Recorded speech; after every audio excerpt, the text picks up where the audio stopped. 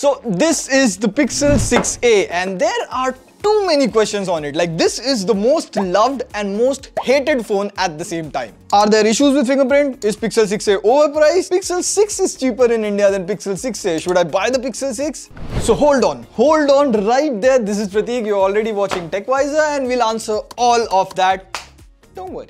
And straight up the box, I mean, it's a slim box, but unboxing a Pixel phone is a different experience. First of all, it's all paper, environment friendly, and this is all done by Flipkart, by the way. All stickers, and they take 29 rupees packaging fees for this.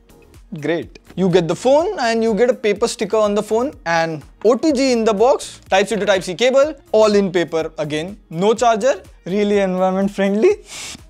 Again, some paperwork in paper, a premium SIM ejector tool, and this is by far the smallest box I've ever seen on a phone. And the phone is quite compact, like you have this dual colored look on the back, like I'm a fan of this. And if you look at it side by side against the Pixel 6, it's really small. Even, see the iPhone 13, it's almost the same size as the iPhone 13. It's quite a compact phone, although this does get a lot of fingerprints. And you get a plastic back, metal frame. Now the bezels are a bit thick, a thicker chin. Overall the build quality is average considering it's a 44,000 device. Now the main thing about any Pixel phone is the camera. You get a 12.2 megapixel main sensor and a 12 megapixel ultra wide angle camera. Now it is the same main camera that Google is using since Pixel 3, which was launched in 2018. But how good is it? Well, we are here to test that, and Manu sir, please tell the world how good the Pixel 6a is. So straight up, first, Manu looks good. And overall, if you look at his skin tone, color, sharpness, dynamic range, it all looks really good. And this particular photo in portrait mode, it's stunning. And that contrasty look that Pixel has, see, look at this small flower photo. If you zoom right in, the sharpness, the detail, everything is just mwah. Now I also took some low light photos and I was like, wow. See, smartphone camera are now 50% software and 50% hardware.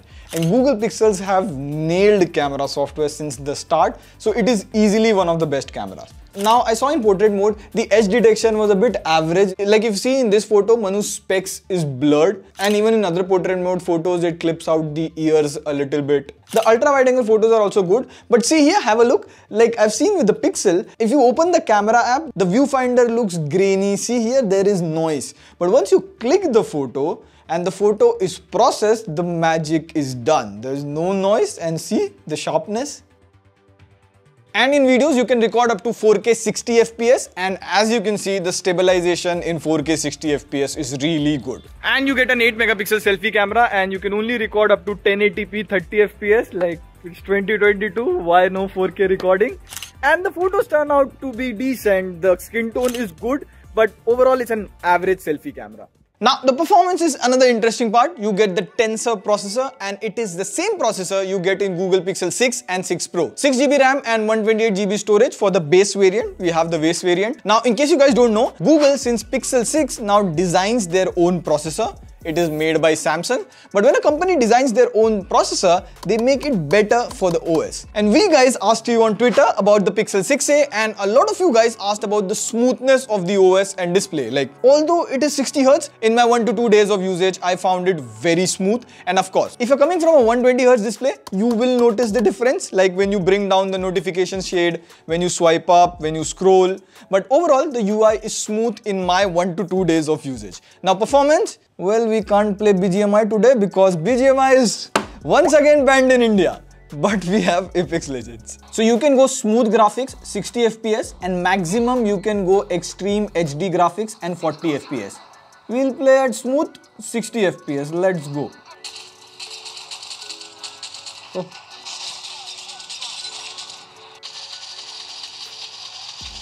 Now, one thing I noticed is there's no dedicated game mode, so whenever you are gaming, the brightness goes up and down. So you will have to disable auto brightness when you game. Now, if you play at medium settings, the phone doesn't overheat at all and the gameplay is good. Performance is something which is same as the Pixel 6. Now, so far, the phone looks really good, right? Right? Well, software is where the problem starts. Now you get clean Android 12 and Google will provide 3 years of software updates and 5 years of security update. But a lot of people are now complaining about the device getting unlocked with an unregistered fingerprint. So now on our device, I've registered my right thumb, and as you can see, my phone unlocks with my right thumb perfectly.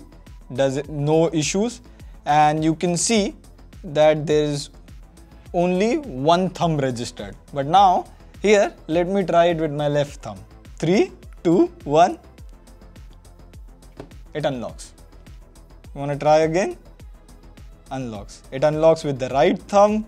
It unlocks with the left thumb. And this is unedited. This didn't happen to me yesterday when I registered on the phone, and after one full day, now I can even unlock with my left thumb.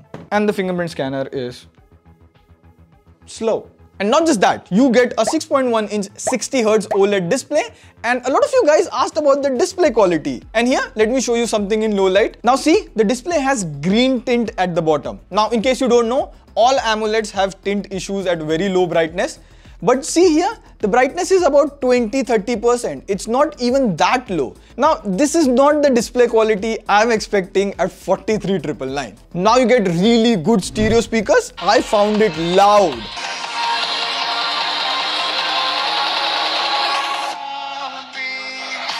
It has that clarity, not that bass, but it is loud. Even in outdoor conditions, the display is bright enough. You get widewine L1, so you can play 1080p videos on both Netflix and Prime Video. Also, you get HDR on both Netflix and YouTube. By the way, you get Corning Gorilla Glass 3 on the front. Rest, you get 4410 mAh battery, and I haven't used the phone enough to comment on the battery. But one weird thing, the phone supports 18-watt fast charging. I kept the phone to charge overnight. It started charging, but when I got up, it was like 29%. Weird, but could be just one incident. You get all the important sensors, NFC, and it is also IP67 water resistant, so you can dip it in water. And about 5G bands, Google hasn't said anything exactly, but you get 19 5G bands in US. Not sure about India. Now, if you're thinking, Prateek, Pixel 6 is also available on Amazon for 45,940. Why shouldn't I buy this? Okay, you can, but 3 things you should know before importing or buying Pixel 6 in India. Number 1, there's no doubt that Pixel 6 is a better phone than the Pixel 6a. You get a better 90Hz display, better camera, faster 30-watt charging.